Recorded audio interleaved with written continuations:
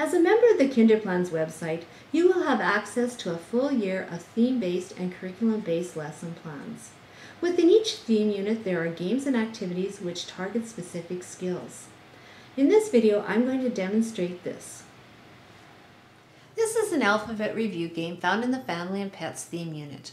The children have been previously introduced to the sounds on these boards. You'll notice two different game boards, one without the words and one with the words. The ones with the words can be used by the children that do not have a sound knowledge of their letter sounds yet. Each player has the same game board. Now just keep in mind when setting up the game board and the clothespins to place the clothespins on the game board first and then print the letters so that they align with the pictures. Now I'm going to demonstrate how to play the game. Player 1 picks up a clothespin. They have picked up the letter T. So now they have to find the picture that begins with that sound. It is tree, so they place it on that picture.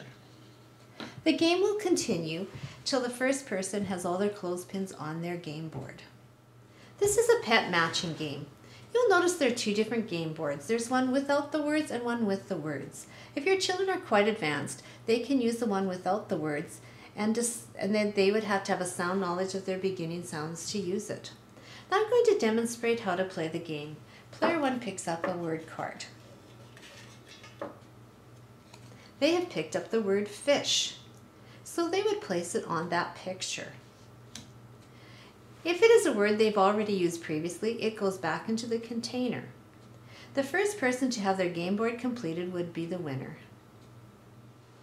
I hope you found these ideas helpful. This is Elaine from kinderplans.com.